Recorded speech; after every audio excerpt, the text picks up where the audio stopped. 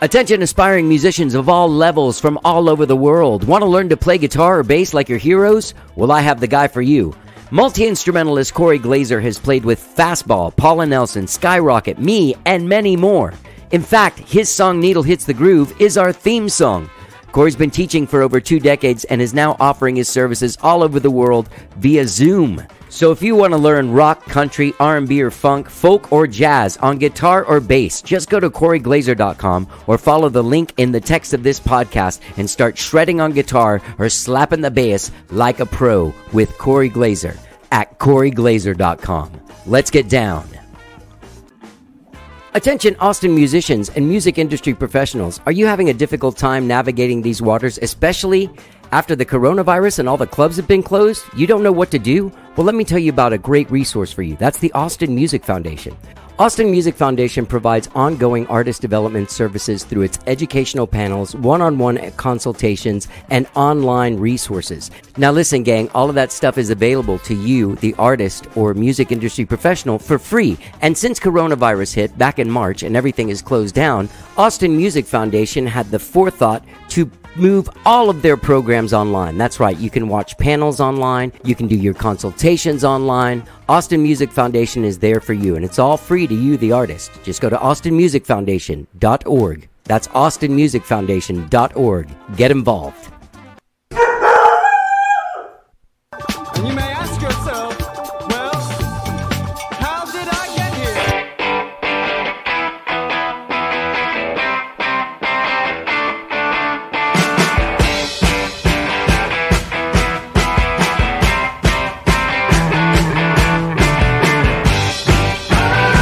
It's time for How Did I Get Here? And now here is your host,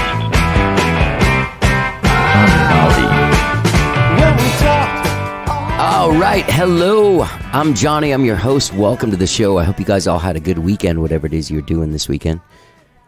I had a great weekend. I actually went to, I had a gig in Houston on Saturday, so I went down early on Friday and hung out at my aunt's house in Conroe with my grandma and my aunt and uncle. My cousin Emily came by. We all had a great lunch. Then I went to my cousin Jennifer's house in Houston and spent the night. We had fajitas. We sat around the fire and listened to songs outside on her porch. It was really awesome. Really awesome. She made cookies, and I heard she and her fiance are into these craft beers. And I'm not like a big beer guy. I've been getting into some mezcal. In fact, I got into some mezcal last night. But I tried these beers that are killer, man. They're into these craft beers. I had a coffee beer. My cousin Jennifer was having this one that was like graham cracker and vanilla. It was just unbelievable beers.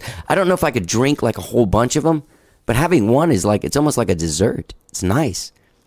Anyway, Saturday, Skyrocket played a wedding in Houston. And it was really good. It was a lot of fun. You know, it was nice. The bride and groom were so happy and sweet and nice, and their crowd was really nice, and they kept their distance. They weren't weird, and they weren't freaking us out with the, you know, it's difficult to do this shit right now. It's the second weekend I played a wedding. The one last weekend I told you guys was freaky, but the one this last weekend was really, really good. It was really fun. And I drove back after the show on Saturday night, sorry. And had a great Sunday. As I said, I got into a little mezcal last night. It was good. It was good. You know, with like flavored seltzer water, you know, like a watermelon water and like that's nice. Go down, sit by the lake, listen to some tunes, make fun of joggers and walkers with your loved one. It was a pretty good weekend all around. So, gang, I have a great show for you guys today. The amazing Graham Wilkinson returns to the show, my dear friend. He's got a brand new album out called Cut So Deep. It's available now wherever it is that you stream and download your jams. We have a fantastic conversation about the album, about making the album, about his, it's sort of how his family informs his music, and his family life informs his music, and his love of his family informs his music. It really does. Like, there's a very familial vibe to what Graham Wilkinson does, and I think that attracts a lot of people. He's got a very lovely wife. He's got beautiful twin girls. He's got an older daughter that has a fiance doing. It's just, he's got a lovely family scene. He's got a lovely thing with his parents. I know this sounds funny to say this, but I'm being serious. Like, it really informs his music and who he is as a person, because he's a very soulful. He writes from him, deep inside of himself, and that's one of the things that I love about Graham Wilkinson. And I think that that's what he really connects with. That's why people really connect with him, is what I mean. Sorry, that's why he connects with people, because you feel that thing. Anyway, we have a fantastic conversation. This album, Cut So Deep, is gorgeous. You can find him at GrahamWilkinsonMusic.com. He's going to be he does some outside shows, some places. He does a little, like, some brewery stuff. And I think he might be getting into the live stream game. I don't know if he is or not. I wonder if the live stream game is going to keep on going after this. What do you think? Anyway, my conversation with Graham Wilkinson is really, really good. I always have a great time talking to Graham Wilkinson. And so without further ado, please enjoy us chatting it up. Let's get down.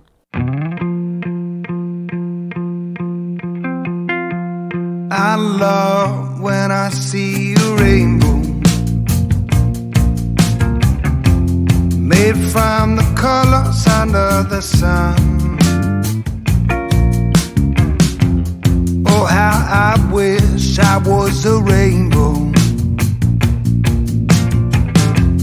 where all the colors shine as one.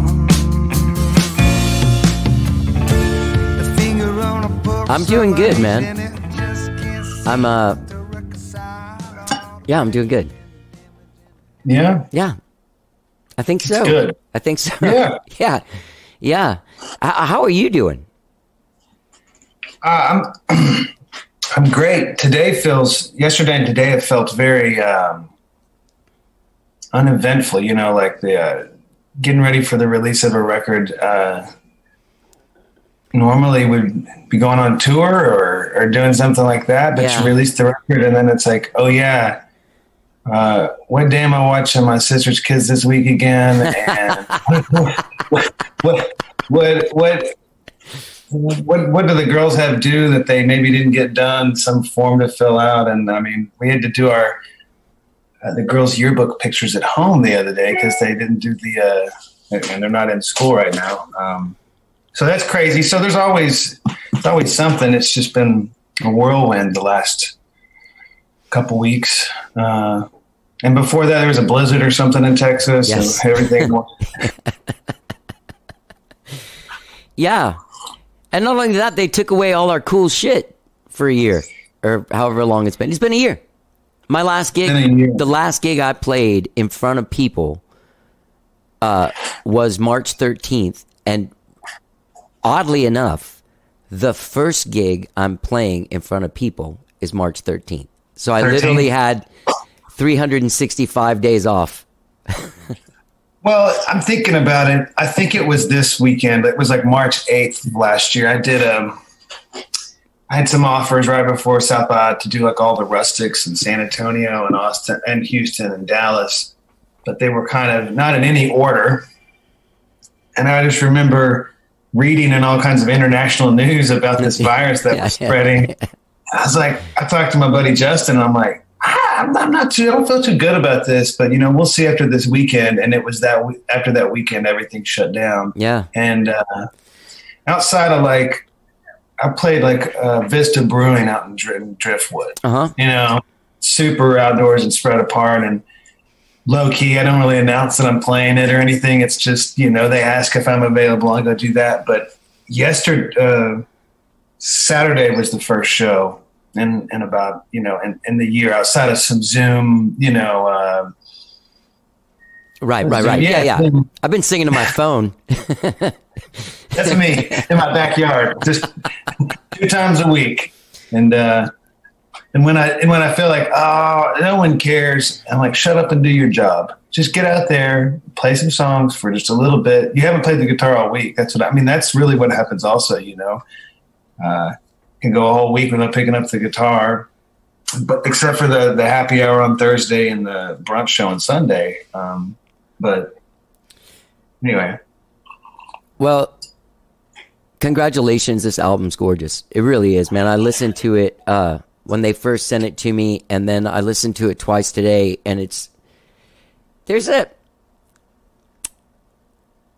it weird that it seems to me in your music you get the fact that your family means something to you?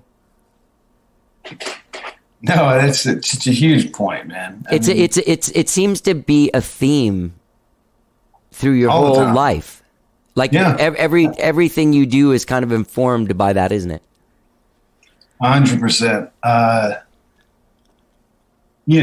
could go into a lot of different, things from that, but I'll say, yes, it is very important. And, my mom and dad just, sitting down to have family dinner. We were sitting, even if everybody's angry at each other, and, Aaron and I were in a fight, and Sarah,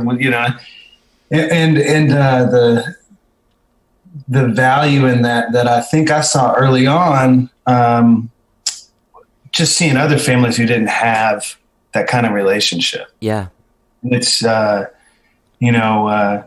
whether it's a kid doesn't like the parent, or the parents don't like each other, or someone's gone, you know what I'm saying? Right, Someone's right. not around anymore. They just don't have that family.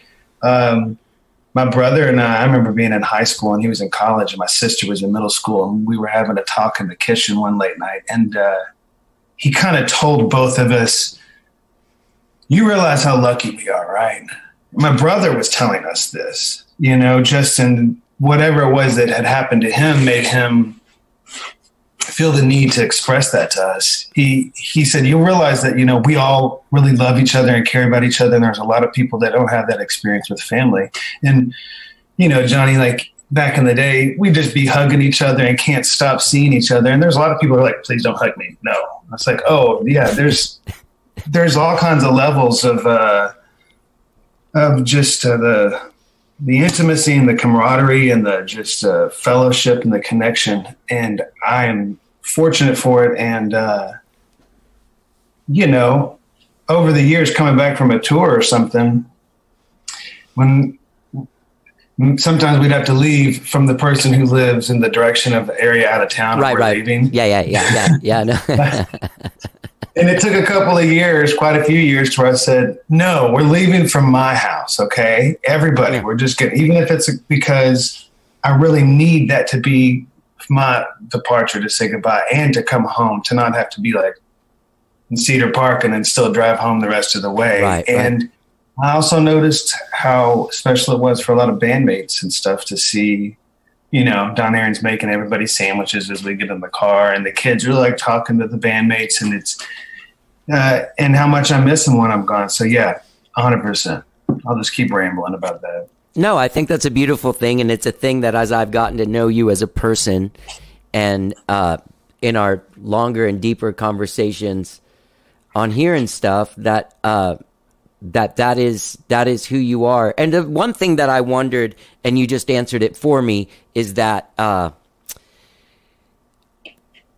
was just going to ask if it was before your brother's death, if that was something that you were cognizant of, or is that something that you adapted to afterwards? But you answered it already. You guys were. Yeah. It brought us closer, though. I'll say that to my mom and my dad, my sister and I. So death, any kind of death, someone who dies, you know what I'm saying? It's like I can bring people together or push people further apart, because people don't really talk about death that much in our culture. So yeah, anyways, it is wild.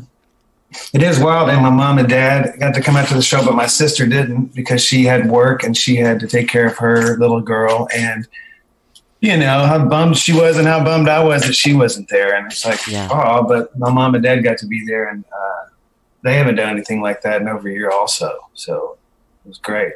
That's good, man. Yeah. So let's talk about Cut So Deep. You when did you do this? Did you record it during the thing? About half during the thing. Yeah, there's a couple of different levels. I would say about half of it, when you look at it, is during the last, from 2019 to now. Right as, but then the other half, the first 4 songs, one of them, I think I started, I think it says it even in the bio, even though I didn't like the way it read, but it was like almost 5 years ago that I wrote the song. Right. After the last album came out. Yeah. And that's just, when you get done with the record, I mean, there's already projects I'm working on Right. now. Yeah. So Yeah. there's in all of 2017 to 2021 or to 2020, I was working with a lot of other projects. The House of Songs. I was working with Nolan Wheeler and this side project we have called Labor Department. I was working with another friend in songwriting, and I was doing guitar lessons. And so there's all these songs that kind of slip through the cracks that, 2 years later, you still think to yourself, I really should do something with this song. I like this song. Yeah. I think it, and it wasn't until the pandemic that I started to see how some of them could fit together. One or two of these older ones. And then as I was writing more songs during lockdown, I kind of did see the vision of how it all could fit. I was like, I really think we could. And Patrick, the producer, my best buddy, he was like, you know how I feel about albums, man. You know, he was like, there's no need to do an album anymore. You know, it's like we're kind of on different spectrum. But I love him to death and I trust him. But I was like, this is something I got to do. And it kind of seemed like there's the stubborn, artist of this is what I had to do. I had to get it out. And then it turned into so much more than that as it took shape. Is there any 2020 pandemic lockdown stuff in that record? Yeah, well, I mean, Rainbow is definitely one. Okay. Don't Leave Me Now was written right before everything shut down, because that was recorded in January of 2020. And then what is the other ones? I mean, there are a couple songs that when you look at, we did like Lucky and Funny Feeling were done during this past summer for Viva Big Bend for Texas Music Magazine. And those are ones that there's recordings of, but they were never done correctly, never done the way that we could when we had the band. And, you know, even if we were trying to track it out. So those are the newer, fresh versions. We got the horns on there. And, I mean, Balcony is definitely the last song on the record. Yeah. And This Town is another one that kind of was breathed new life into. The Balcony was written towards the end of 2019 after being in LA one weekend and working with Nolan. And, you know, when you have like a verse for months, and it's just this thing, you still have it and you remember it and you go, golly, I mean, what a disservice to this song. But you don't know where it's supposed to go or what it's supposed to do. And when it hits you, I mean, I wrote the chorus and the second verse in like an hour, and that was definitely full lockdown summer. Rainbow was written in June, right after George Floyd was murdered. Yeah, right before Juneteenth. You get that in Rainbow. Yeah. It's a little on the nose. Yeah. With House of Songs, like, they're still doing stuff, right? Honestly, I don't know, man. That was in 2017 and 18. They Troy and Graham Weber put together this thing with Albert E. Brumley's family in Arkansas, where I was reading about Albert E. Brumley. Yeah, he wrote "I'll Fly Away," the most popular gospel song ever, in 1933, up in the Ozarks. He also wrote,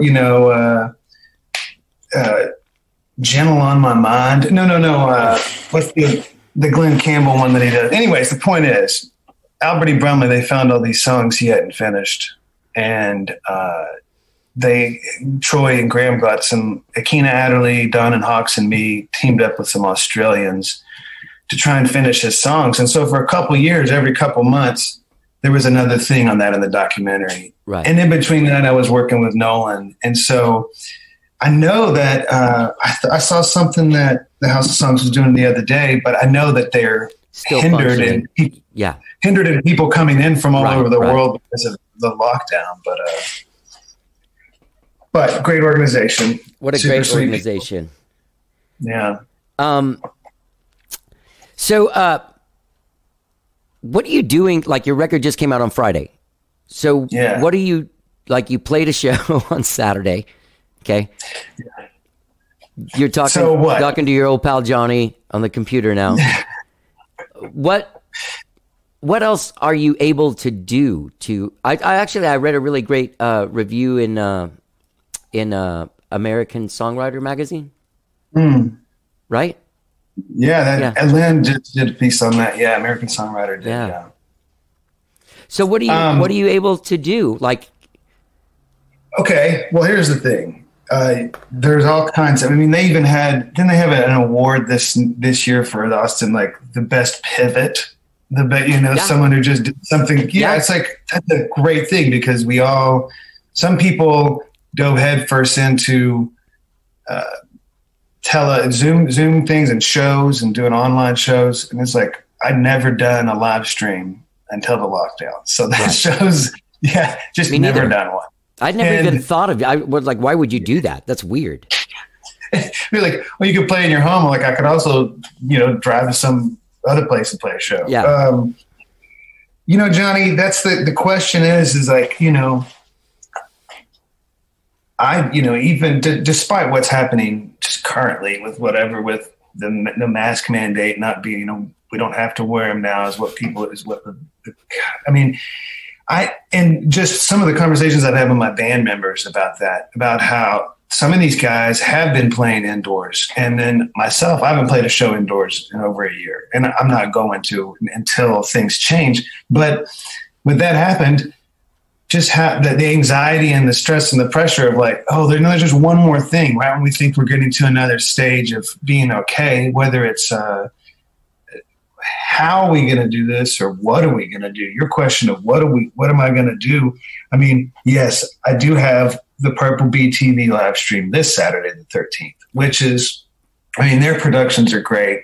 It's a fun thing. It's way better than just me and my phone in the backyard with the wind chimes. And right. And there's a few more private events that are coming up, which always have helped sustain this lifestyle and this career. But there are inquiries right now from venues in places like Arkansas and Oklahoma and Louisiana and Mississippi, and it's just I don't. Every day that passes, there's less of a desire to be on the road ever, and as much as it's not going to happen until things are way different. And, I don't know, man. I will say this. I needed to get this record out because I know that these songs needed to live together in this form. And, there's this weird psychological artistic desire that as long as I had one kind of release every year over the last, 15, 16, 17 years, it just was not as validating, but it made me feel productive, I guess. It was, I guess it is validating, but, it's like, oh, I did do something. But it also adds a structure that I don't think a lot of people understand. Like there are people that are like, oh, you should go out to the country and just stay out there and write songs. I won't fucking do anything. Like I'll smoke weed and walk around and take naps. That's exactly what I'll do in that situation. There has to be some kind of structure. And I think that your release thing sets up that kind of structure. So you're always moving forward and going towards the next thing as opposed to just walking around in circles. Dude, this has just stuck with me there. Alejandro Escovedo, like almost anything he says, it just sounds like, just straight wisdom from the mouth of a god. Sometimes. Always. Always. And so one time he just said, it was an album that I was trying to put together. And he goes, are these the best songs you've ever written? I was like, I don't know. I don't know. And he goes, well, why would you make an album? If I'm phrasing it right, why would you make an album if they aren't the best songs you've ever done? And it's not the best album you've ever done. And I just dead space. I didn't know what to say, And then I think it was a year and a half later after your book was released, and he sang on that record. And he knew that I could answer him then when I was like, yes, these are the best songs I have written, just to let you know. I would love to have you on one of them. And he was gracious enough to do that. And it was so awesome. But like right after the release, I think one of his questions was like, "What are you working on now?" Like we just did the record. Yeah. But he was like, "You never stop." I mean, it was kind of this is over a decade ago that he kind of like welcome to the club. Like, you know, you've done however many records now, Graham, but this is not something that you stop doing now. Yeah. You know? Yeah. And so it's a metaphysical, philosophical approach to what it is to be a songwriter and your responsibilities. And like, you know, you can be all distressed about it, or you can just keep going and be okay with who you are. Yeah. As hard as that is. Yeah. That dude is, Alejandro Escovedo is so cognizant of his role in this community and in our lives that he, like, it's almost like a guy from an upperclassman, you know, that's like the valedictorian or something, you know, and he comes up like, "Hey, what are you doing? Is this the best you can do? All right." Yeah. You know what I mean? He's like, it's okay if it is. Yeah. I mean, it's okay. If you can live with yourself like that. I love that about him, man. Oh man, such a huge influence, and such a great songwriter too. You know, I mean, Johnny, I mean, what am I going to do? Like, I just got kind of in the mix of things, getting ready for the record, the checklist of things you normally do, getting some new merch. I haven't had merchandise in like 5 years. There's all kinds of people that ask about old shirts. I'm like, I'm not reprinting those shirts and whatever. I'll make something new. Ordering the CDs, getting the vinyl done, getting the merchandise ordered. It didn't slow down long enough to think like, well, I don't have any shows. It's like, right. We're going to do it. And there are a lot of people that are very enthusiastic about the record and the hoodies and all this stuff. But the other day I got a box of merch from the warehouse that all the merch has been up in Dallas in the warehouse just for the pre-sale and everything. And I just haven't gotten a box of merch on the door in so long. And then, you know, it's like, oh gosh, this is a lot of stuff. And then I did have kind of an oh shit moment of like, what am I going to do now? I got to start slinging some stuff, but, excuse me. If you would have done that, if you would have done what you just did, sneeze, and we were in here, I would have ended the fucking podcast. Sprayed you with the stuff. Yeah. Sorry. Static screen. You know what's funny is that you took this time off from doing new merch, and you're literally the person I've seen laugh until life makes sense. Yeah. Everywhere. Is it still out there? You and Bob Schneider have the most merch you see. Wow. To me. That's not a bad company. No. Chili Dog. That's yeah, he's pretty dang prolific with the merch production. There's one of the runs I went with him years ago when we were in Alabama or something. He just looked so focused, and I was like, what are you doing? Like, I'm just nosy. I thought he was like typing a paper or something. And he's doing some kind of Photoshop editing with images and stuff, all of the art that he does. But it was pretty wild to kind of see it happen because I am a complete novice with all of that. Yeah. And it was just another one I was working on, and I was like, oh, I can't sit down for a minute without going crazy. Yeah. But, did you ever know him when he drank? Huh? Did you ever know him when he drank? In the 90s? No, I think I met him. No, I know I met him right after he quit. Which is fine. He that tremendous amount of energy was just had turned on him, and he was in this, like, all that energy of output that he puts out at one point was just running around inside of him like a lunatic, and not, you know what I mean? Yeah. He was such a different guy. Well, dude, Johnny, I mean, look at that. Look at you. I mean, we'll just look at all of us. I mean, I don't know. I guess that's why that pivot thing is a thing. It's like, there's a thing that, you know, whether it's people getting sober or people, like, whatever the life change is. I mean, sometimes, you know, I was thinking about a friend, a songwriter and trying to find out where they were because I hadn't heard from them in a while. And they're just back in Arkansas working. They're not playing music anymore. And it's like, why don't you do that anymore? And they're just like, they just didn't do it. And, I'm like, what are you doing with all of the stuff that we, anyways, it's a wild thing. Like there's some friends that won't accept that they are a songwriter, that it is a part of who they are, and they can still have a normal job. I have found that I am very needed around the house. And it is, it's a weird thing to read about the silver lining and the positive things that have come out of this devastating virus and how it has happened. But, there are some things with my kids and them working. Their responsibilities around the house, that's gone up. Good. Hey, me being here and not being gone all the time has positively impacted the relationship with my wife and kids. Do you think it'd be a bad idea to just be gone every single weekend for 3 or 4 days? Yeah, it'll definitely have an effect. So there are some good things that have come about, and I don't know what we got next, but I think these outdoor things, there's enough venues being good about it, and people want to be back out. I mean, everybody who said what you just said, I haven't done anything in a year.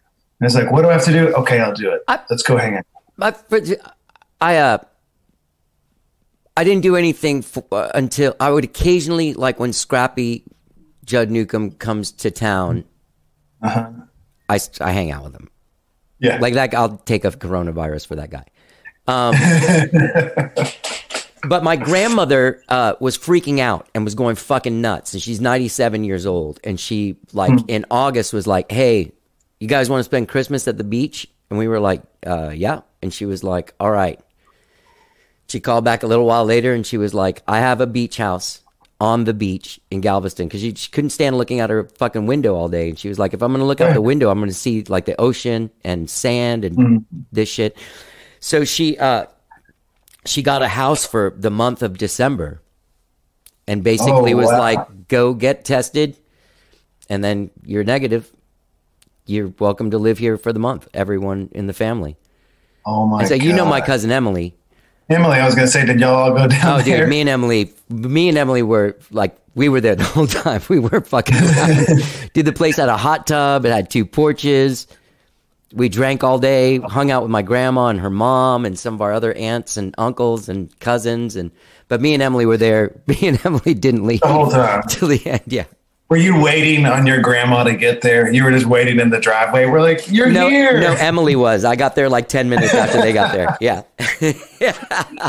But otherwise, what I was going to say is when I came back from that, I realized that there are ways to interact and live still and be as safe as possible.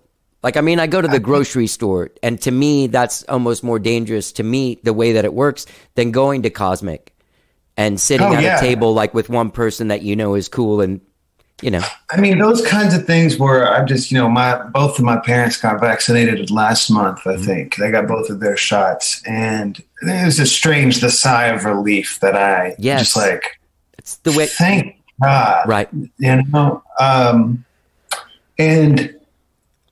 even some of my bandmates, like the show Saturday, like one of them had a mask on and the other one was about to, and then one of them didn't, and they were like, "We supposed to be putting these on while we're playing and stuff?" I'm like, "Well, would you like? Actually, I think we're okay, but I can't just keep thinking about this while I'm playing, Right. And it's like, I felt weird getting close to Mark on the sax, even though he had part of his mask on, and Tiger had his mouthpiece for his trumpet in his mask hanging out. So he would just push it in and still play with the mask on. And it was mind blowing, but just going and saying like, all right, we did that. And if they opened up the plastic flaps on the side of the big tent, I would feel so much better, because it's a big stage. But seeing that, even, I don't want to say anxiety, but just how maddening it is to just everything that you're thinking about, like trying to be thoughtful of others, other people trying to do this. It's like really the social nature of being a person, to see other people and interact and like see kids like running around and having fun, super positive and healing for the soul, I think, for a lot of people that day, yesterday, 2 days ago, whatever. Yeah. Yeah. It has been weird. Can I go back to another thing you were talking about, being around the house and being home and doing all that stuff? You have a great thing with your wife. Oh. From what I see. Also the beautiful woman on the album cover. Mm-hmm. And again, another theme of family through a thing. You know what I mean? It's not like some random person nobody knows on the thing. Like that's your wife on the cover. It's not like, you know. Oh, man. Well, dude, Don Aaron also, all of the press photos for this release, we did in our backyard, and she took them of me. She shot the video Cut So Deep. Oh, really? Like, she's the videographer on all fuck, that. She did a great job. And my buddy Brian McGrath did all the editing to get all the people's their clips in. Thanks for sending your clip in, by the way. I appreciate that.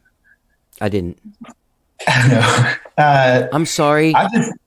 It's okay. I didn't personally ask anybody. I just put a couple things on Facebook, and then it was too much. Oh, good, because you know what? People were doing that through the whole year, and I did some, and I didn't do others. So I was like, "Oh, fuck!" Was that me?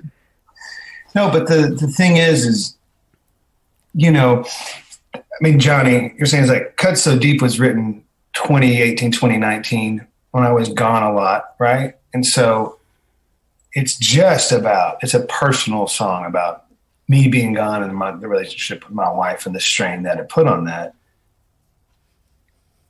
And then when everything locked down, anytime I would sing that song, it felt different, you know, looking at my camera, looking at people liking the little hearts going up and everything. I'm like, oh, that's a person I went to elementary school with. That's a person that I used to see every time I was in Seattle. Yeah. That's a dude I used to volunteer in Micronesia with, who lives in Japan now.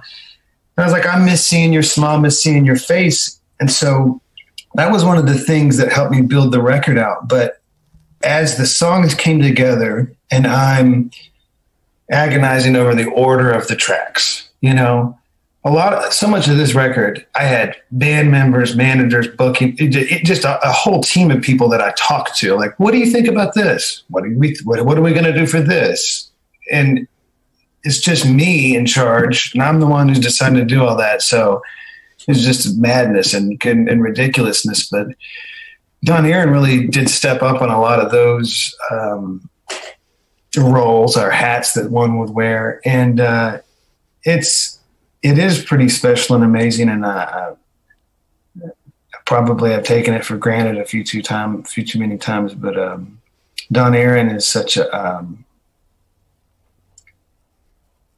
loving person, and I'm fortunate. I mean, I take care of her too sometimes, but mainly she's had to take care of me most of the time. Well, I mean, I think about it, and when I see y'all, I mean, obviously no one's like fighting at the Continental Club with their wife when you see them, but some people, but usually most people would leave it at the door and come in and do a hangout and then go back and fight in the car on the way home. But normal people, normal. But there is a sense of like of togetherness and unity and being a person who has done nothing but fail at every fucking relationship they've ever had. You become fascinated with that. And I see somebody like you have the same job as me. You're gone the same times that I'm gone. You manage to have children who don't act like animals, and you know what I mean? Have clothes on, and they can speak English. You know what I mean? Like it. How do you do that? How do you guys keep it together? That's the question. Oh, man. Okay, I've got at least three things that came to my mind. The biggest thing is, it just sounds like almost cliche, but if you're not telling the person how you really feel, then like just communication. Like there was a thing, 6 months ago where I noticed everybody in the family, maybe on my lead. So I'm going to take full responsibility of this. When I'm obviously upset and mad about something, and then somebody says, "What's wrong?" and you say, "Nothing, I'm fine." It's like, can't say that shit anymore in this house. If you look visibly upset, you can say, "I don't want to talk about it. I'll talk to you about it later." But you can't just say, "I'm fine," because you're obviously not fine. And so that is going to at least open up another response for the person to have. To the person who looks angry or upset or stressed out or frustrated. And on that note, the communication, I will say, personal and couples therapy, shout out to Sims Foundation, because if I didn't have someone to talk to, especially with some other things going on in my life, I would be even more of a mess than I am now. And I don't know why this has worked other than, wanting it to work, and forgiveness is a really big thing, even for the little thing of like, not, I want to be home right now, and I stayed 3 more hours down on Rainy Street after I played. It's like, it's little things like, if you say we're all going to pick up our dishes, everybody should really try their damnedest to pick up the dishes, and sometimes Don Aaron can do dishes so quickly. So, I mean, like, I'm over there for an hour and a half just trying to get through it. So sometimes no one wants me to do that part.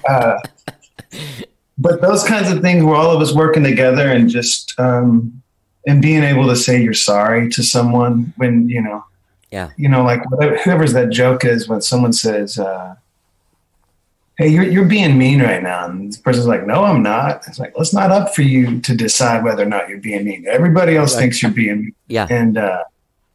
And all of my girls are good at giving me a break. And I'm thankful for that. So there's also a lot of ladies. You got a lot of ladies in your life. Johnny, I mean, that was the half awake, half asleep dream that I had right after we had the twins.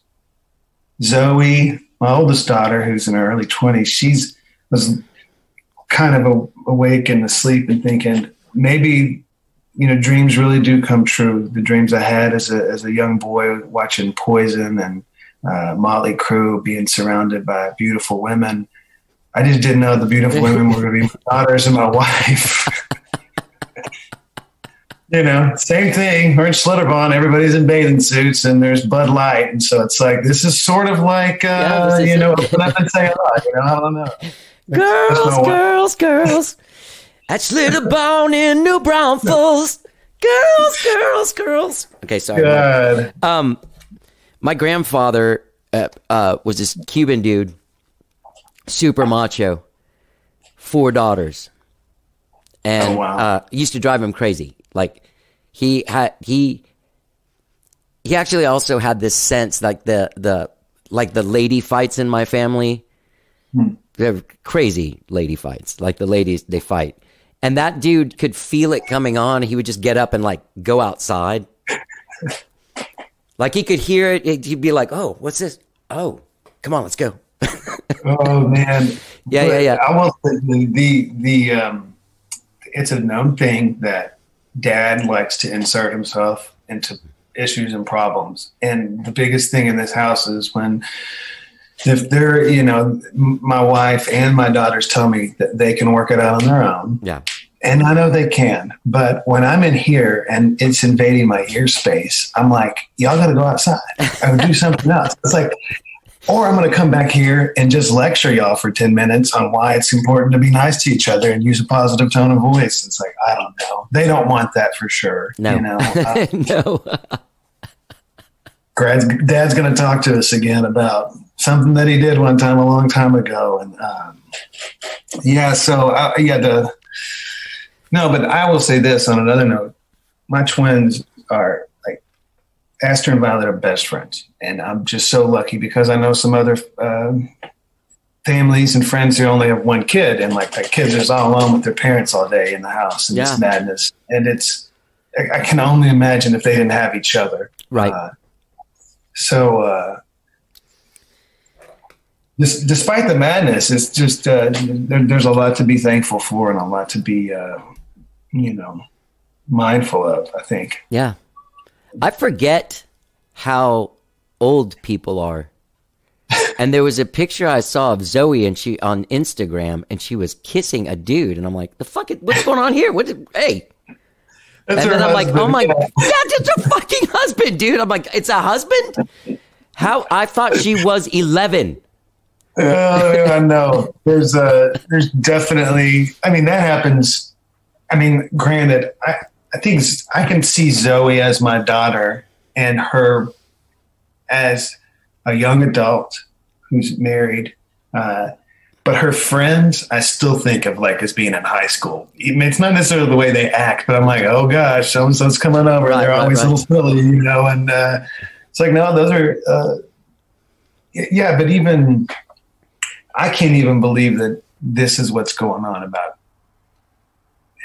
Like, okay, here, I know what I'm going to try to say, Johnny. Zoe's husband, Taylor, I have a son-in-law, which is wild. He is in the Air Force, right? My dad's in the Air Force, or he was retired lieutenant colonel. After he got out of basic training in San Antonio, they were going to be stationed in South Dakota. And I was like, oh, that's cool. The Badlands. You can go see. I was just trying to be positive, you know? And they're like, no way. And he had a conversation with another guy in his class who was going to be stationed in Wichita Falls. And they asked their commanding officer, can we switch assignments? Or he said, sure, I don't care. Y'all figure it out. It's up to y'all. And so now Zoe, they live in the town where I went to high school. And she went from Lubbock to Wichita Falls. And, you know, you think you can't get worse, but I mean, from Lubbock. But I mean, in some ways. I've been to Wichita Falls. I'm just saying, as a young person starting out their marriage, maybe they're in Austin or Boston or New York or whatever. I don't know. But they're doing so great, and it is a trip because there's some fond memories of that place for sure, even though there's some not so fond memories. But it is wild. I don't know how. Yeah, did you set that up just so you could kind of get to the "How did I get here?" Little pitch, I mean, the little tag. It's just like, how in the world are we, however old as we are now, doing this still? Yeah. I don't mind doing it. How many times I was trying to think about, you've had me on this podcast at least three or four. I remember you did a live one too. Yeah. At wherever that coffee place was. What was that place called? Strange Brew. Oh, that's so bad. Oh, wait. I also ran sound for you one time when you did it at ACL because I had a pass from someone who was like, it was Jackie. That was just a couple years ago. Yeah. Jackie Benson. Jackie Benson's had the best pivot. Oh God, man. It's not even that hard. She's like, I'll just do what I do on stage in front of my phone with all of my little, spaceship thing down there. And, I mean, if you look at how many like streams her live streams are getting, it's just insane. Polestar had her up there as like one of the top 10 in the last year in the world. I mean, I think I remember her playing like when she was still in high school, getting out of school. And then we were, oh yeah, she's so phenomenal. It's great. Yeah, great artist. So let me ask you this. I know your record came out on Friday, but what's next? What's next? I'm going full Alejandro on you. No, it's easy. I do it. Thank God I have a plan. And I did this a couple months ago. Like, well, what are you going to do once this actually happens? After doing this for so long, it's good to have the plan go throughout the thing. And so probably within the next month or so, the Labor Department project's going to be releasing its record. And that is Nolan Wheeler from the Wheeler Brothers is the singer. And his brother Pat doing a lot of drums on there. And then this guy named Misha Hercules from LA. A great name. And I was like, I always thought that was like a stage name. That's like his real name, Misha Hercules. He's the producer and the engineer on everything. And I was lyrics guy. Like no one wanted me to sing or play the guitar and anything. And this is very, this project I'm so excited about. It was just like a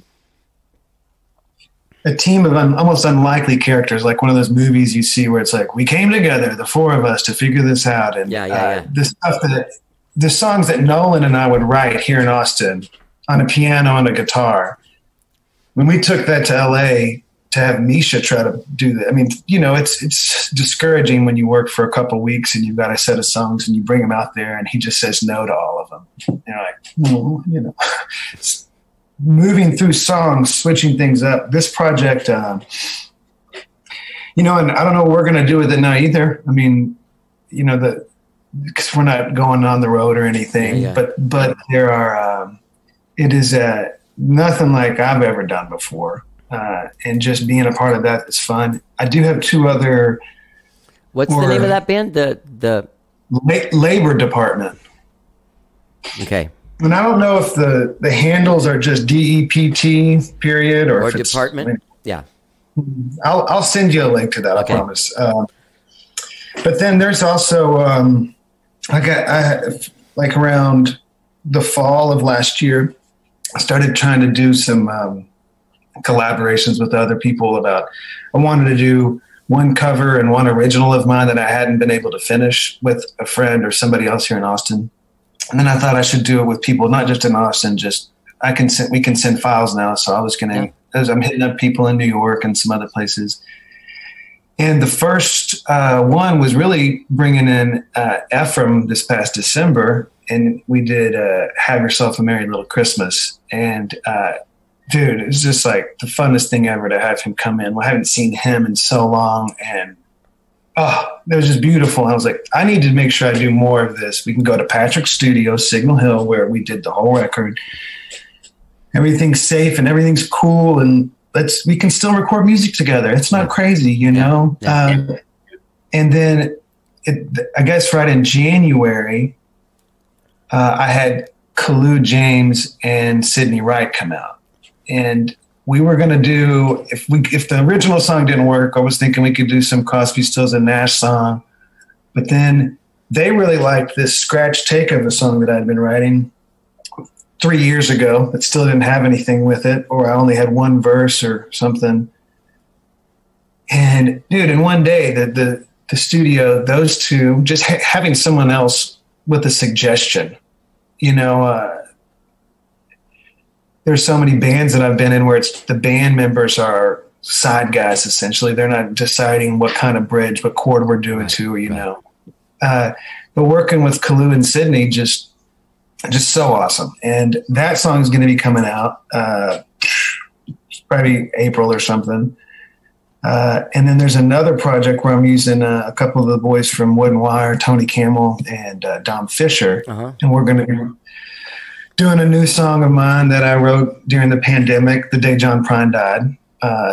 We're going to do that song together. And so I'm just going to keep on doing little projects to where the album came out, and to get together for a song and just spend, a normal day in the studio to flesh it out. And then instead of it just sitting on a hard drive, like some of these songs on Cut So Deep did for years, record them, get them out, and then just keep plugging away.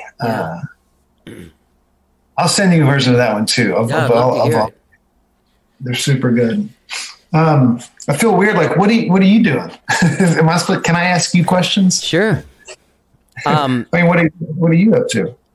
Well, I've been writing and I've been recording. I have 3 songs mastered already, and 2 songs still in the hand in the pot or whatever. Yeah. I've been doing some stuff with a bunch of stuff with Gabe Rhodes and John Chipman. Yeah. And John Chipman, the drummer guy. Yeah. That's what I was thinking. Yeah. He played on my last record, too. I've never, it's weird. I used to have these, intense control issues about music and how you play it. And then, even like, I was just talking about it with John the other day. We recorded a song a week ago, and and he was like, "You're just so easy to work with." And Gabe, of course, gets a different side of me than John does, so he starts laughing. Yeah. And I was like, people don't normally even say that to me. And he was like, well, I was like, you've never gotten me to go like, just give me your drumsticks. I'll show you what I'm doing. And of course, I'm nowhere near the drummer any drummer that's played with me, but I'm telling them like what to do. But really, like with John, it's amazing. It's like magic. Like he just says, what do you want me to play? And then I say like, I don't know. And then the first thing he does is amazing, Hey, Johnny, I've done that to a drummer. I'm obviously not a drummer, but it's like, okay, I'm just going to play what I feel like I think it should sound like. And then, it never translates as well as you might hope. But sometimes I can convey an idea. Oh, yeah. Like if I were to play this in time, this sort of beat, that's what I want you to do right here. Yeah. Yeah, and a lot of times it's beneath their pay scale because we as non-drummer musicians, we don't think of like the Terry Bozzio, like fucking, you know what I mean? Like I said, no, it's this thing where it goes toom pa, like. Oh, I would lose my mind if someone was like, Johnny, there were a few examples of that, of like the control issues about just so many things, even artistically, like whether it's the mix of the song, right, and why I kind of chose Don Aaron for the cover. I have two photographs that were a little bit older, but it was right after I cut my dread, so it was still, I guess, accurate in a way. But I was just like, I'm going to use one of those photos for the cover. It's going to be that easy. And they look awesome, and I'm pumped. It's easy because they're professional, they're high res, they're all you need. It's going to be great. And the more I kept going with it, just some photo editing and some things happening, I kept getting just uncomfortable because Patrick even said, he's like, maybe you're so uncomfortable with all this because you were just kind of taking the easy way out, choosing one of these photos for this record, And I was listening to some of the tracks. I was like, what do I want to be on the cover of this record? I don't really want an image of me. I don't want my face. And I had an image that one of Holly Bronco took when we got married. And it was like, I was like, I think there's a picture of Don Aaron. She's got all these like flags and stuff waving. I couldn't even remember it. Holly had to go through all these hard drives to find it. And I just thought, I just watched the documentary on the making of Wish You Were Here by Pink Floyd. And the cover of that record is just white with a little picture of a guy on fire shaking the other dude's hand. And there's no words on the front. And I was like, yeah, I don't have to put any words on the cover of my record. Everybody's going to know what it is if they're looking at it. And, I'm the one who's deciding this. I'm the decider, as George W. Bush would say, So not just wanting, but having to take control of some of these artistic things, the insane control issues. Like there were some mixes too where, Patrick's listening to the snare drum and I'm listening to the two backing vocal tracks. I'm like, dude, the snare sounds fine. And he goes, no, it doesn't, Yeah. So to get to the end of all this is it's wacky to think about, man. Yeah. I've learned the art of when you get it took me a long time, but I learned the art of when somebody mixes your record to leave them alone until they are ready for you to hear something. Cause then it's that same thing. Like they're working on something. You're like, oh, hey man, can you, and they're like, dude, definitely. You got to leave. Dialing something in. Yeah. You just leave. You don't even hang out for the next few hours while they mix it. You're just like, I'm going to get out of here and let you mess around with this for a while. Are you really taking the bass out for the second verse? Like, leave me alone. Yeah, maybe he is actually. Maybe they are. That's hilarious. Yeah.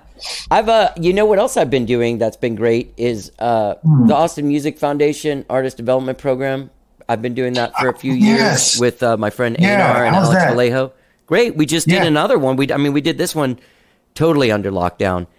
And I mean, it was different, but it was good. Yeah. Yeah, no, I mean, dude, AMF is just super awesome. I mean, I actually did know that, but that's cool. What my daughter's actually in the same class as Alex's daughter. Oh, really? Yeah, yeah, pretty wild. So that's you and Einar and Alex. And Alex, yeah. Well, we're the mentors in it. But yeah.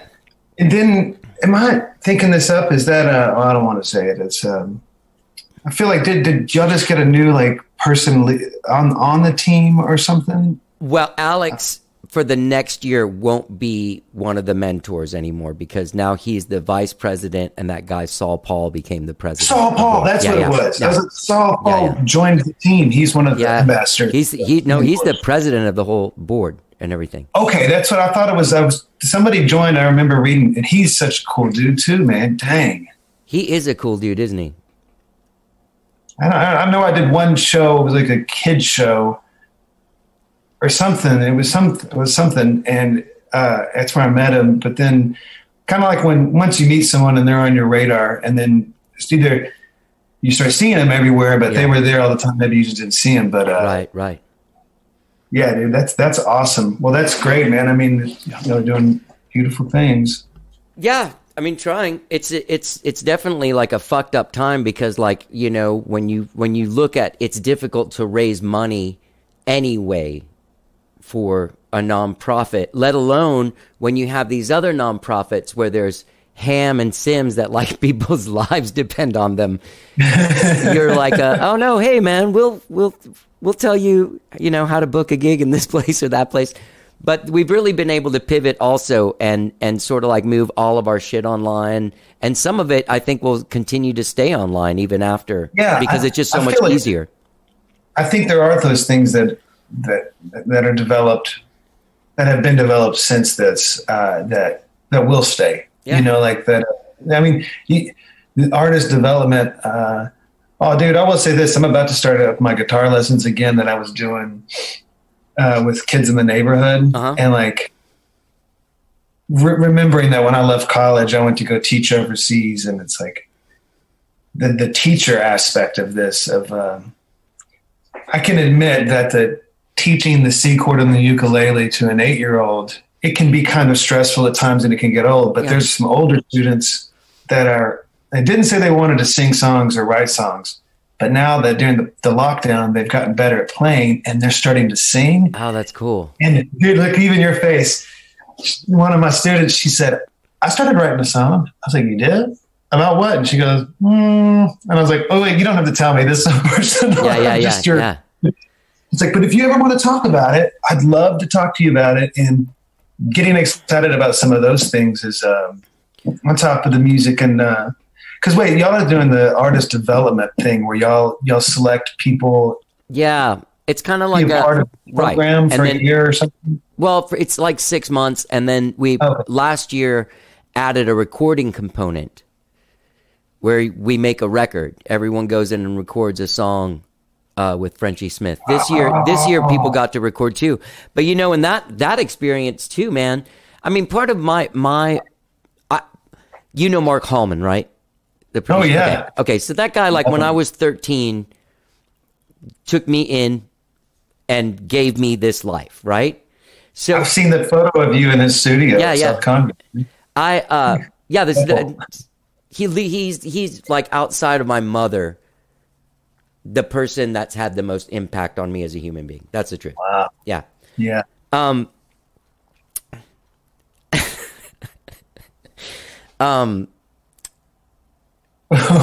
even forgot what I was saying. I just got. No, we were talking about each song coming in. They got to do two songs. Okay. So the thing is that this means something to me because there are people like Steven Doster, like Alejandro, like Hallman, like a bunch of dudes that made sure that I was doing the right thing. John D. People like that. People that just like look after you. And what I start getting worried that we all need to hold up our end and bring up the next generation because there just aren't that many left.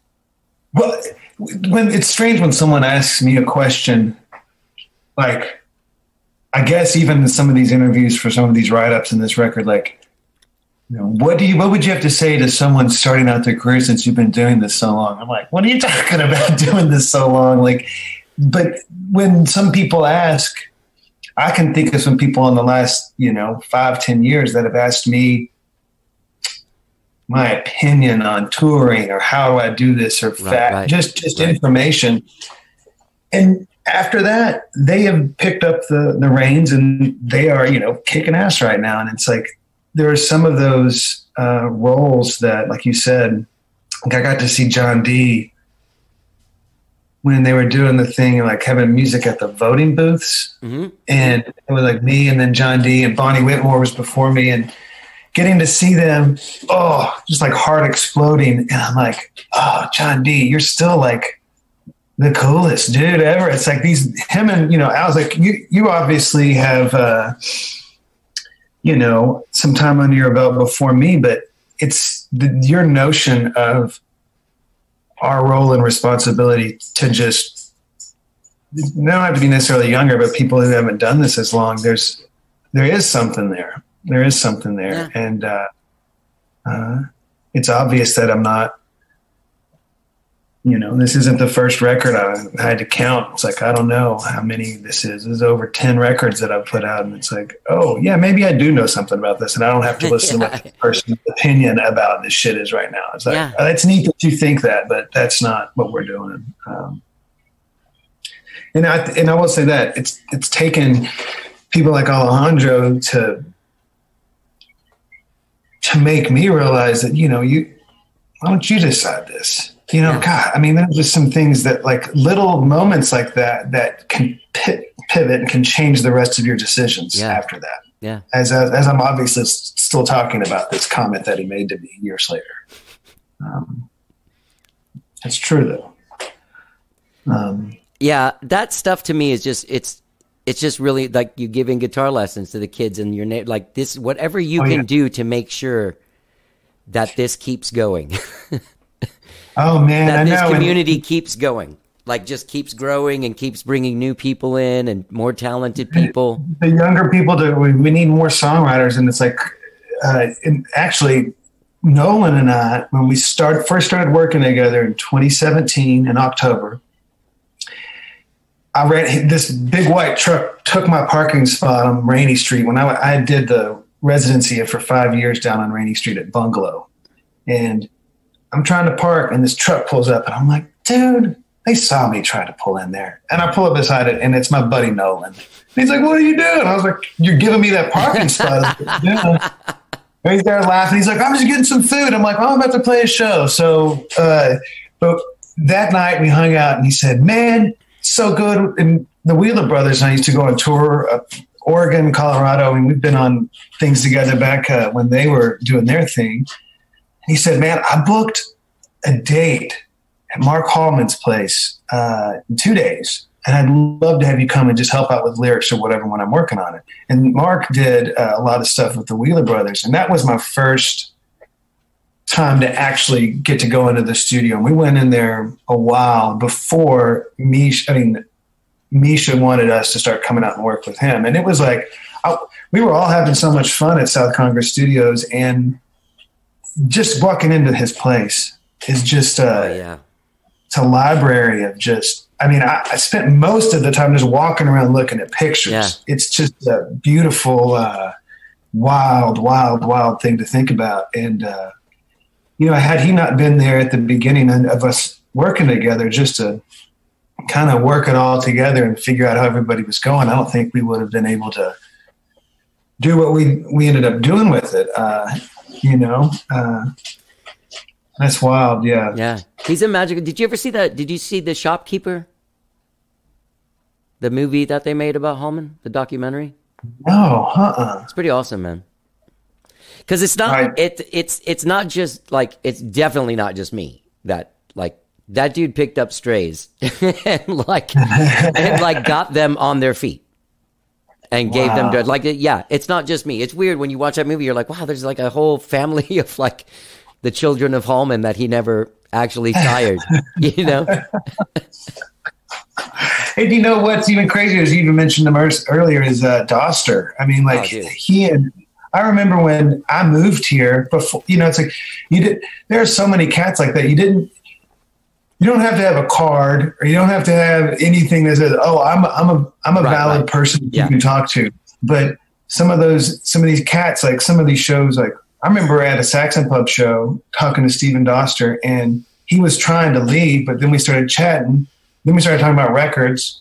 Then we started talking about Bill Hicks. Then we started, and he ended up canceling whatever he was supposed to go do because he just wanted to talk to me. And I think because you realize that they have all these experiences that when someone's like, you knew this person, he's like, oh, I'll probably just stay and talk to this guy for a little bit just to, you know, like, yeah, he's that cool, man. I mean, it's wild.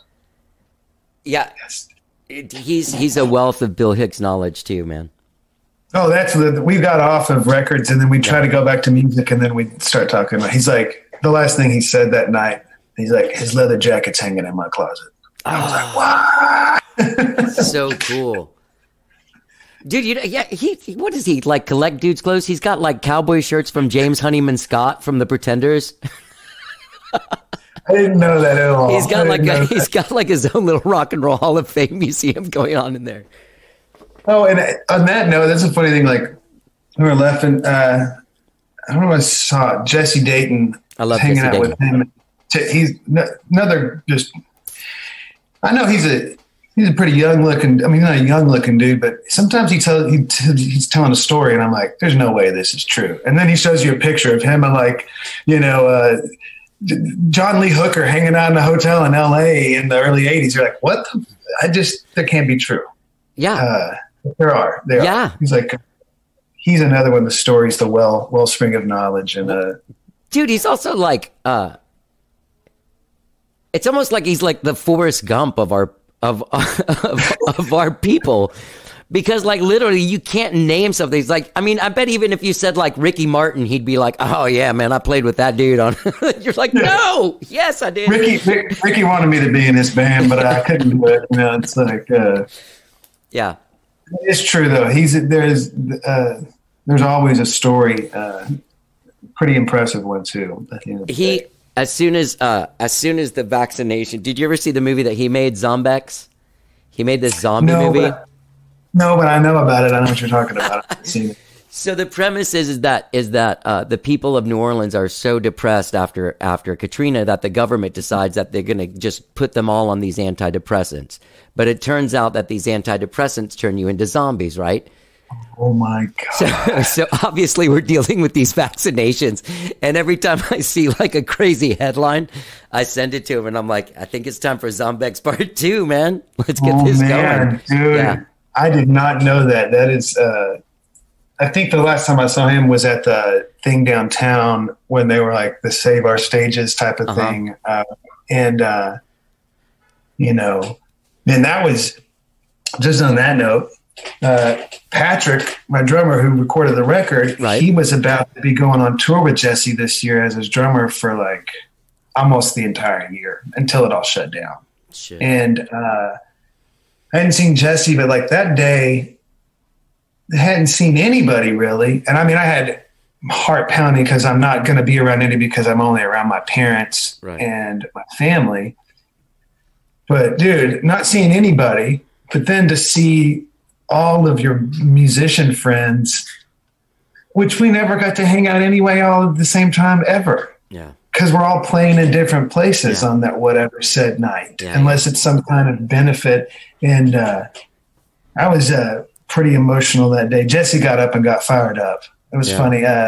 He was a little bit more pissed off. Kevin Russell was like, let's save everybody and hallelujah. And Jesse was a little bit more angry about things. But it's wild, man. It's even wild talking to you and seeing your face, man. It's so great. It's great to see you. You look so great. And this this record, I know we've talked about it, but I think we covered a lot of live stuff. This is a special episode where two dudes catch up. And one of us, we're still doing the same shit we've been doing for a really long time. Yeah. But, there was one time I had AJ Vallejo on here, and Vallejo was putting out an album, and the first thing I said was like, so tell me about this album. He's like, it's our 15th album. Vallejo put out an album. That's it. Let's talk about fun stuff. There could be, I mean, if there weren't such a backstory behind all of this, I mean, sometimes you got to create the story or find the story. And sometimes it's like, I mean, some of the singles that I did since 2016 were just, that's what they were. It's like, oh, here's this song. Mm-hmm. Like you were saying, like, what are you doing next? It's like, Right. well, I'm just going to put this single out so that there's something there. out. Yeah.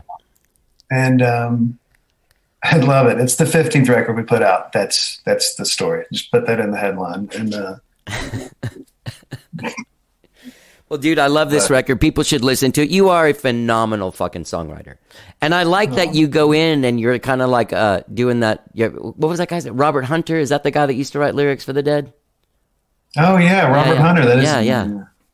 That's a cool thing. I there was a guy in my life named Kevin Hunter who had that role. He would come and lay down in the room where my band and I were playing. And he would go, and come up with lyrics and stuff. oh, amazing stuff. And a lot of times he would take what I was mumbling and write it down what he thought I was saying. That is a huge part of where Misha would get Nolan and he was at DTLA Studios, and Dennis Herring is the owner of that studio, and so The producer guy, Misha right? and Misha was his, the engineer. So Misha got discounted rates in the days in the studio, but Dennis Herring did both of Modest Mouse records. He did, not the lists go on, but from Counting Crows to Buddy Guy to, but his first record his first hit was My Future's So Bright I Gotta Wear Shades. And he got like the poster sign. It's like, I didn't realize how old that song was either, but that studio was so awesome. And Dennis would come in every once in a while to hear what we're working on. And it's pretty awesome to not it's pretty hard to not fan out on someone, because one thing I didn't want to ask about all these other things. I was like, so your work with Daniel Lanois, and he was like, that was Misha's role. He was Daniel Lanois' engineer and worked on that Dylan record in New Orleans and Is that Oh Mercy? Mercy. Yeah. And the night that he came in, I was a little oiled up, and I just couldn't shut up. And you know what? He couldn't stop telling me stories. Like everybody else was just listening to all of this. And he's like, well, what are you doing in this group? I was like, oh, I usually just lay on that couch over there and try to figure out what Nolan's singing in there. You should say, what are you saying right there? You should say this. They're like, that sounds great. What were you saying? Not that. We weren't saying that. It was a pretty awesome job, to be honest. Yeah. See, Dennis Herring did. There's this band, The Innocence Mission. That's one of my favorite bands, and he did one of my favorite records of theirs. I was thinking of the Innocence Project. That's what it was, not the Innocence Mission. Who is that? They were this band from the early '90s, mid '90s. They played them on the KGSR back in the day. They were one of Mark Hallman's favorite bands, one of my favorite bands. We would go see them when they came to town. Innocence Mission, right? The Innocence Mission. Yeah, and hey, check this out, Johnny. Like when we did Sun Radio last week, I was trying to go back and find this picture of one of the times at Guero's in the Oak Garden. And when I found the picture I was looking for, it was a lot older than I thought, like 2008 or something like that. It was with Larry Monroe in KDRP. And and there's a picture I found of Larry and the band and I,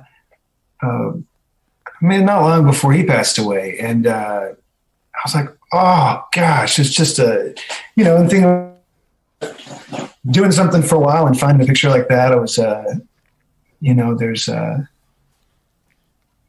I will say this, if we're going to talk about the record, this song, This Town, song before the last song. It's just things like when you hear these stories, like you're talking about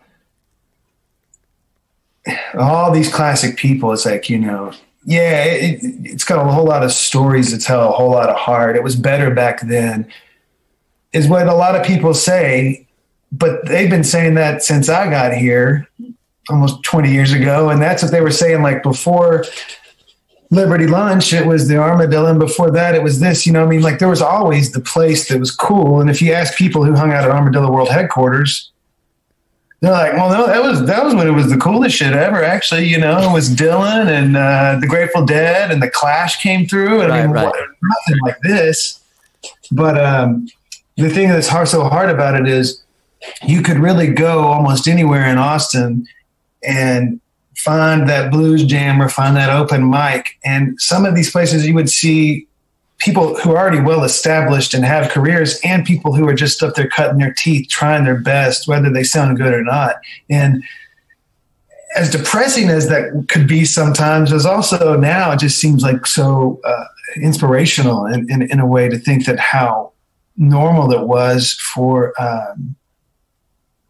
anybody just to get off the bus here in Austin and I'm going to be a songwriter. Yeah. I'm going to write songs. I want to join the legacy of this town. Yeah. It's not Nashville. It's not LA, and it's not New York. It's not New Orleans. It's its own thing. And it's great to hear you tell stories and talk about all this stuff and talk about all these people that are so influential. Keeping it going. There's I've always been appreciative of it, but not as much as I have over the last year, not really being able to see anybody, you know? Yeah.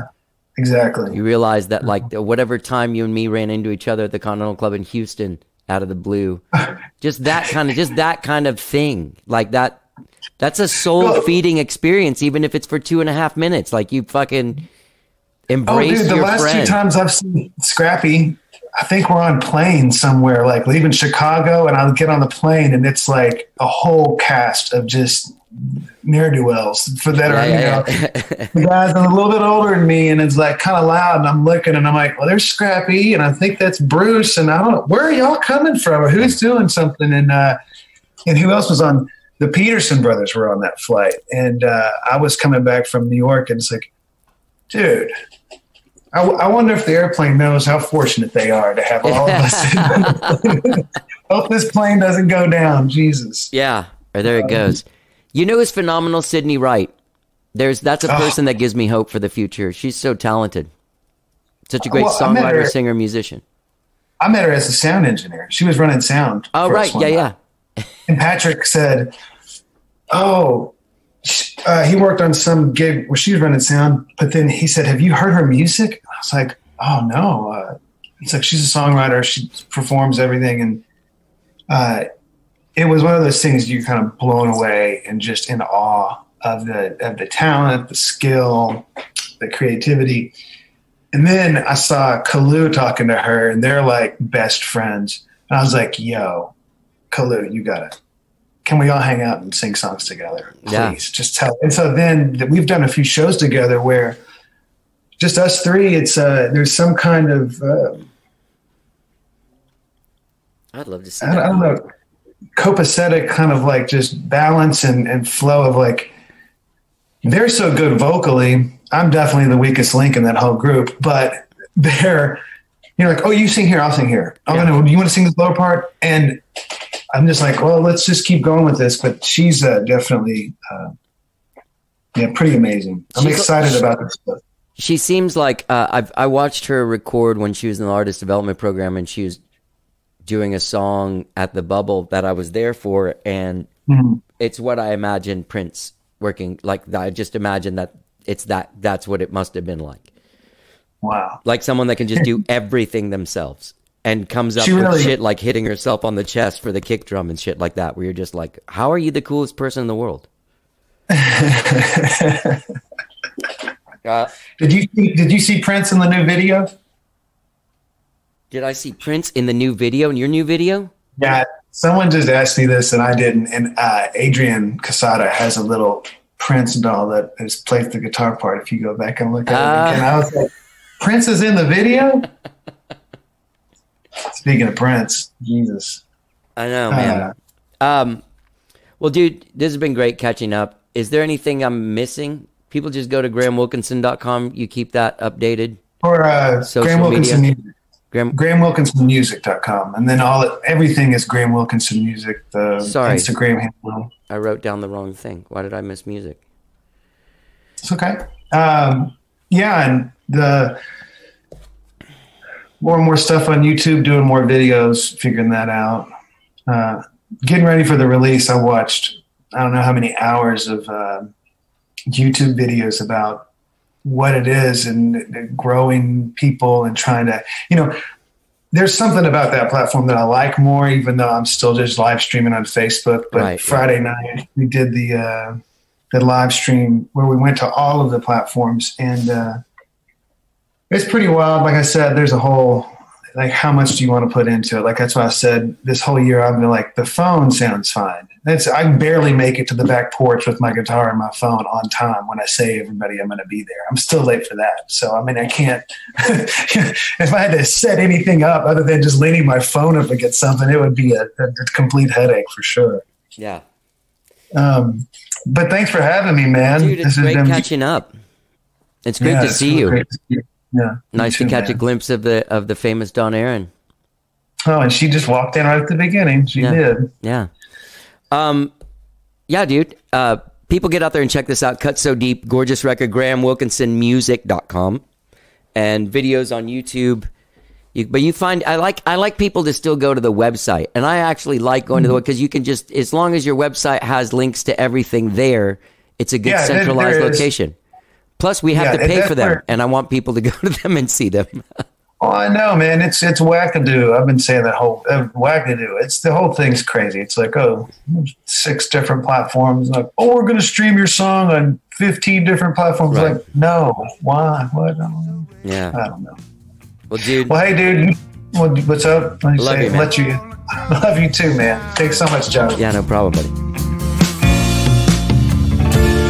Finger on a pulse of an age, and it just can't seem to reconcile all the pain and the damage. Graham Wilkinson, always great talking to him. What a lovely, lovely man and his lovely family. It's a great conversation, right?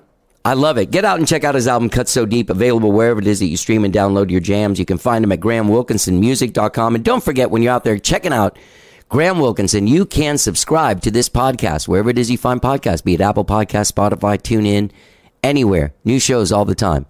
Still one more this week. There's 3 shows. Next week there's 3 shows, and then in the first official week of April, we go back to 2 shows a week. Okay.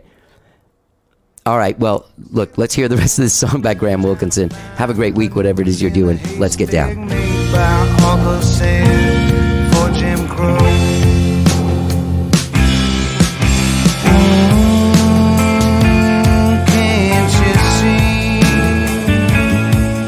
We were really this far gone, then all of us would be long past done. Can't you see? If we were really this far gone, then all of us would be long past done. We don't need no negativity time. Us and them again, you and me. We don't need no negativity time. Separate us and them again, you and me. Can't you see? If we were really this far gone, then all of us would be long past done. Can't you see? If we were really this far gone, and all of us would be long past done. Whoa, whoa, yeah, can't you see? Can't you see? If we were really this far gone, all of us would be long past done. Can't you see? We're really this far gone, really this far gone. I love when I see you.